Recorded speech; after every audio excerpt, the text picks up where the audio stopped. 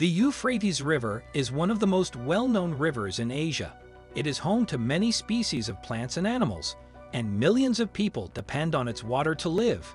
However, scientists have recently made a terrible discovery about the river. This video will show what scientists have found in the Euphrates River that has shocked them.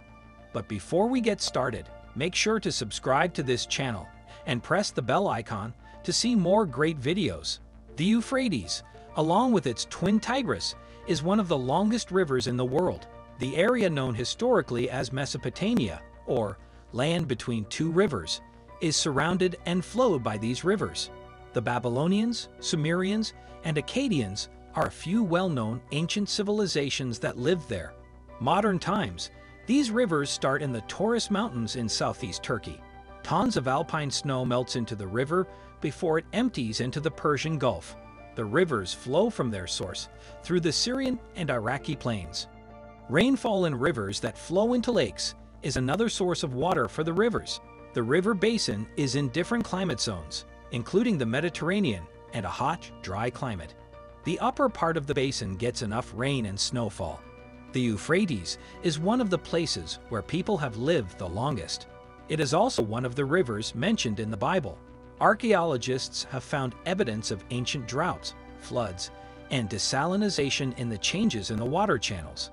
The land is quickly running out of resources again, and areas that used to be home to people and animals are now turning into deserts.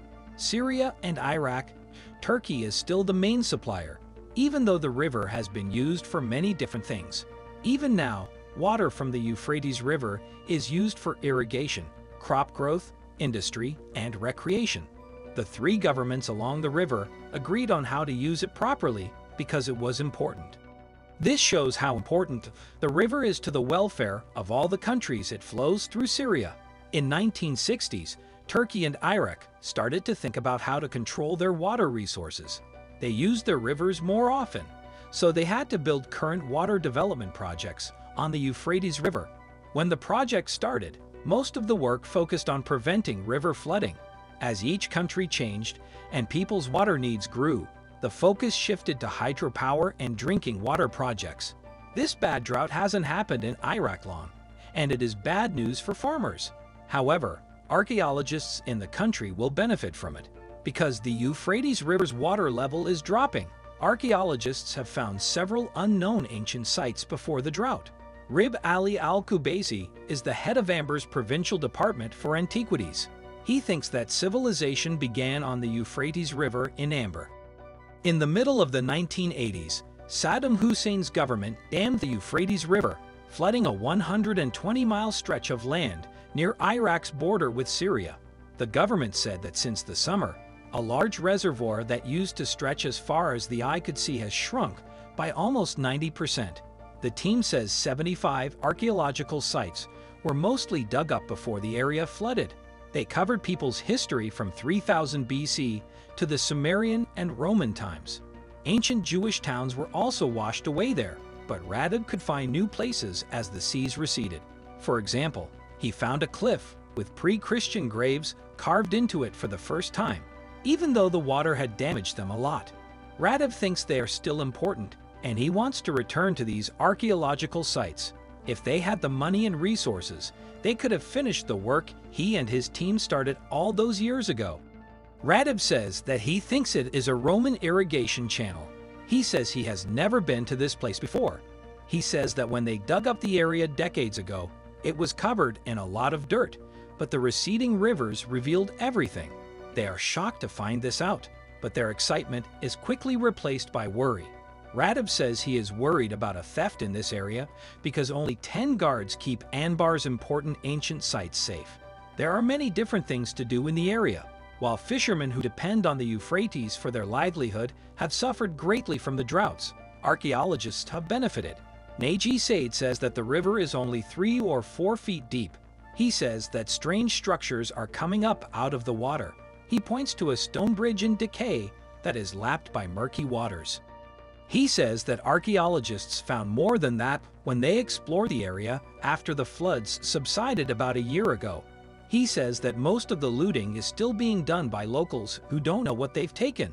When he goes back to the country, Radiv says he will ask the central government in Baghdad for money.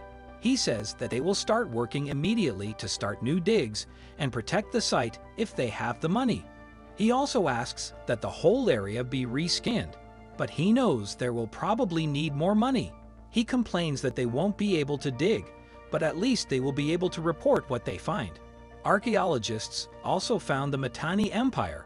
A team of German and Kurdish archaeologists found a 3,400-year-old Mitanni city that used to be on the Tigris River. The town was once part of the Mitanni Empire.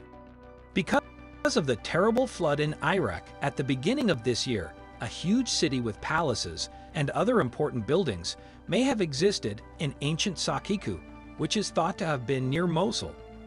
Iraq is one of the countries affected by climate change, especially in the south, which has been in a severe drought for months. Since December, much water has been drained from the Musa Reserve, Iraq's largest water storage facility, to keep crops from drying out the Bronze Age city, which had been underwater for decades. The site is in Kamu, Iraqi Kurdistan, and archaeologists have never looked there. German archaeologist, June Professor Dr. Ivana Poljas, Professor Dr. Peter Faulsner, and Kurdish archaeologist Hassan Ahmad Kazem, chairman of the Kurdish Archaeology Association, decided on the spot to do collaborative rescue excavations of Kaman. They were under pressure to find and document at least a part of this large and important metropolis as soon as possible because it is now underwater. They had already put together an excavation team. It's exciting that 5 ceramic containers with more than 100 old tablets were found. They were built in the Assyrian Middle Ages, not long after a terrible earthquake destroyed the city. There are still some cuneiform tablets and clay envelopes that have held letters. The find could answer important questions about the change from the metropolis to the Mitannian period to Syrian control of the area. This would help protect the important site from further damage from rising water. As part of a large effort funded by the Gerda Henkel Foundation, the excavations were covered with tight-fitting plastic sheets and topped with gravel fill. This was done to protect any possible hidden treasures and unbaked clay walls from water damage. However, water has again covered this area, so archaeologists can dig there again. So folks, that's all we have for this video. Remember to like, share, and subscribe.